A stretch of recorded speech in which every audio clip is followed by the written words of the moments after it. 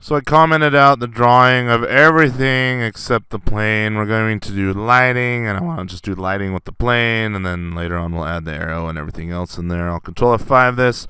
We see nothing because I have to fly the camera up to see the plane.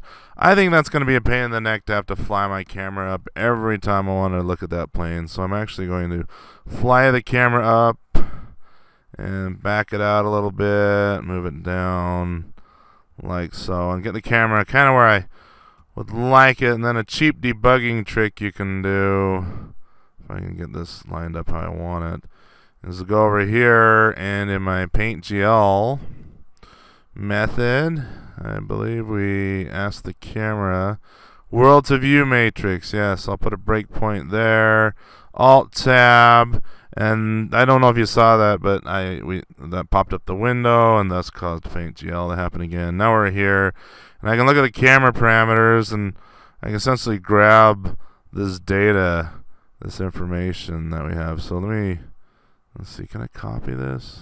Copy. So the position is that position. Open up Notepad here, paste the position here.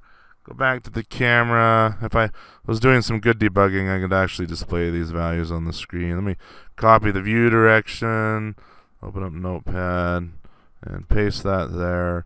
And this is total hacking debugging, but I'm going to stop the debugger there and go to the camera. And then in the constructor here for view direction, I'm going to put these values. I'll just copy this and slam this in here. It's so dirty. I should put this in a config file, something a little bit better than just hard coding it here. But again, this whole project's just a little tinker pad for me to show you some graphic stuff. Eventually, maybe we'll build it up to something more significant. But that's the view direction, and then we need the position. We'll just put that as another initializer here. Position, and position is going to be these values. I'll copy and paste that right there. Put float on the end of all this. Float there.